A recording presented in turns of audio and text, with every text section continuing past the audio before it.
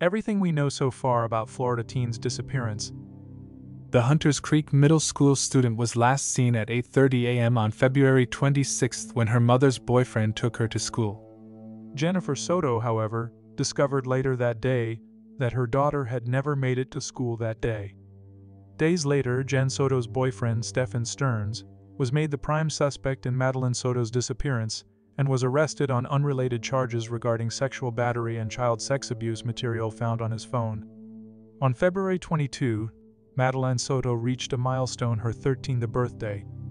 Madeline's birthday celebration overflowed with happiness as she gleefully unwrapped her gifts.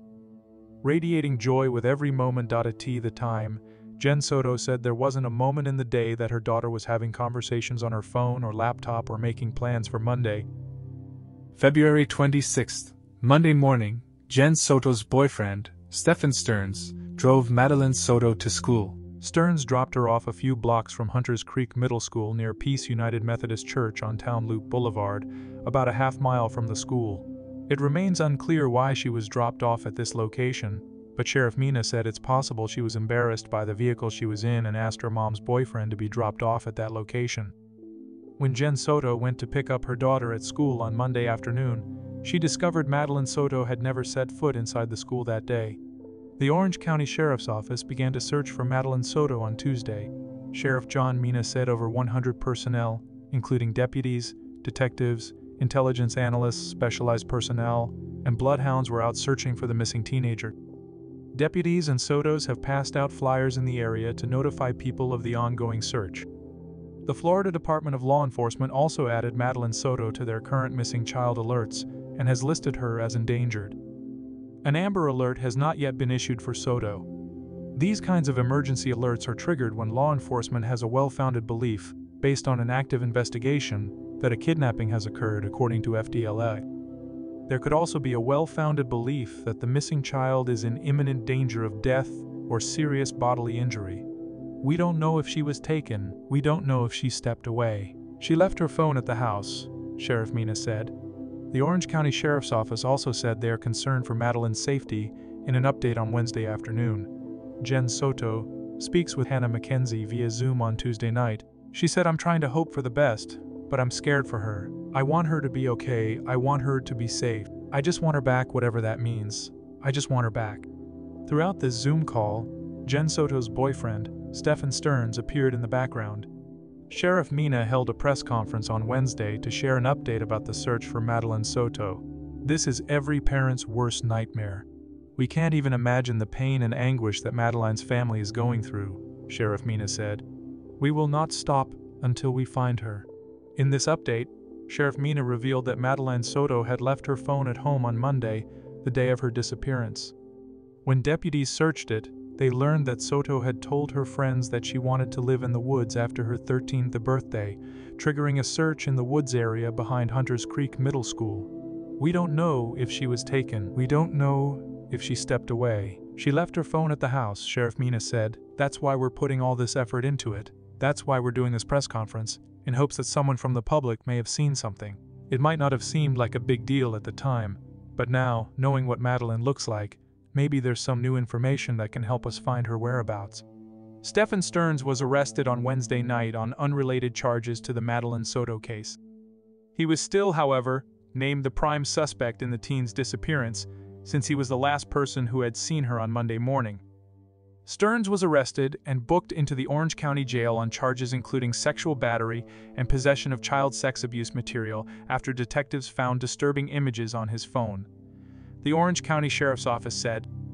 They also said Sterns allegedly tried to delete the evidence from his phone. Detectives said the Digital Forensics Unit discovered images and videos that were criminal and sexual in nature. These alleged crimes were committed at their family home in Kissimmee, and the Kissimmee Police Department was notified immediately. The Kissimmee Police Department is the lead on the sexual battery case, working alongside the Orange County Sheriff's Office's Criminal Investigations Division. When Sterns was brought into Orange County Sheriff's Office Central Operations, he was interviewed by both Kissimmee Police and OCSO detectives. He invoked his right to an attorney and was placed under arrest. Stephan Sterns had an opportunity tonight to come clean with detectives and help lead them to information about Maddie's disappearance. The Kissimmee Police Department released the arrest affidavit for Stephan Sterns on Thursday. The document said that during officials' interview with Stephan regarding Madeline Soto's disappearance, he provided consent to search his phone, but did say he accidentally performed a factory reset on his phone that day, the same day Madeline Soto was last seen.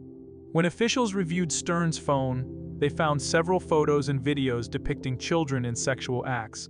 The affidavit revealed that officials have probable cause to believe Sterns committed a sexual battery, in addition to being in possession of material depicting the sexual performance of a child. Stephan Sterns was transferred from the Orange County Jail to Osceola County on Friday morning. Stephan Sterns was transferred from the Orange County Jail to Osceola County on Friday morning, March 1st.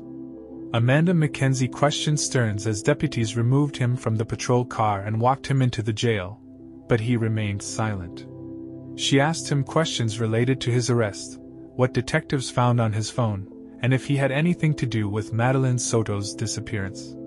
The Orange County Sheriff's Office is confident that Madeline Soto, a 13-year-old girl who was reported missing earlier this week, is dead. The update came during a Friday afternoon press conference from Orange County Sheriff John Mina, who said deputies told the devastating news to Madeline Soto's mother Jen Soto on Thursday night. Sheriff Mina said detectives believe Jen Soto's boyfriend Stephan Sterns, who was arrested on Wednesday night on unrelated charges and was named the prime suspect in this case. Deputies believe that Madeline Soto was never dropped off at school on Monday morning and was dead before then. They also said Sterns allegedly moved her body in the morning hours of that day after killing her in Kissimmee.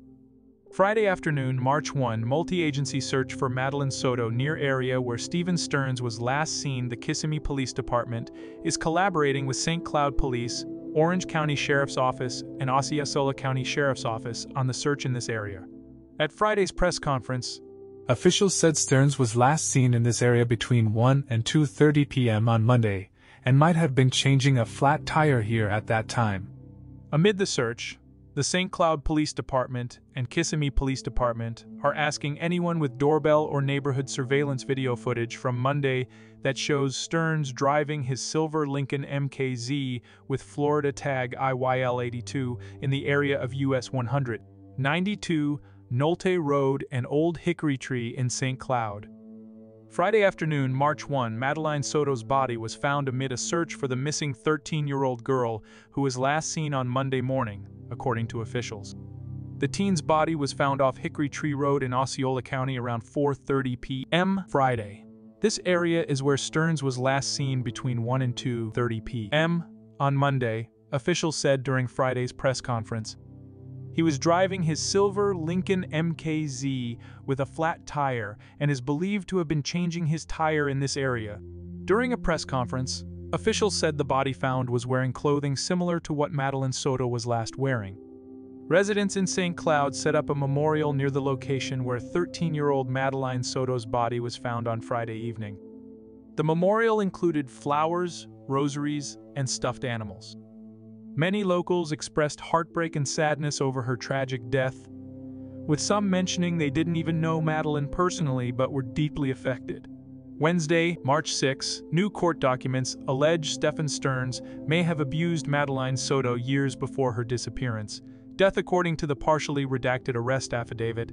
Some of the photos and videos found on Sterns' cell phone had timestamps dated back to August 2022, which means Madeline Soto would have been around 11 at the time. While the victim's identity is redacted, the birth date listed matches that of Soto's. The report also mentioned that the victim lived in the same home as her mother and Sterns. Another affidavit specified that the victim was the missing child. Tuesday, March 12, State Attorney's Office files 60 additional charges against Stephan Sterns, the prime suspect in the disappearance and death of Madeline Soto. Sterns has not yet been charged for Soto's death at this time.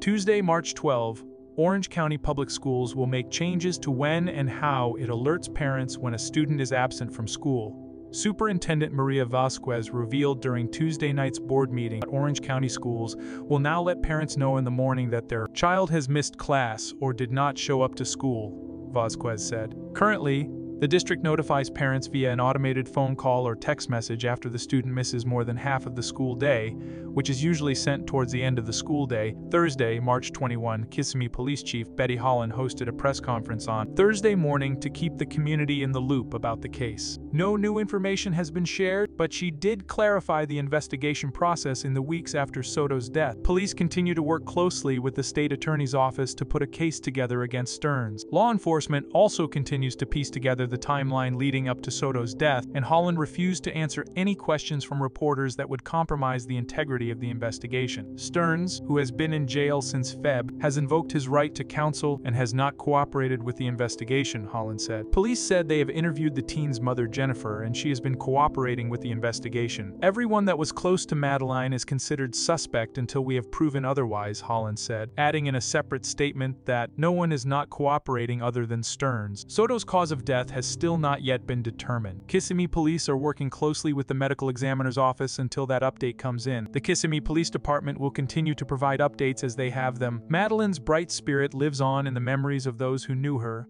but her untimely demise serves as a sobering reminder of the fragility of life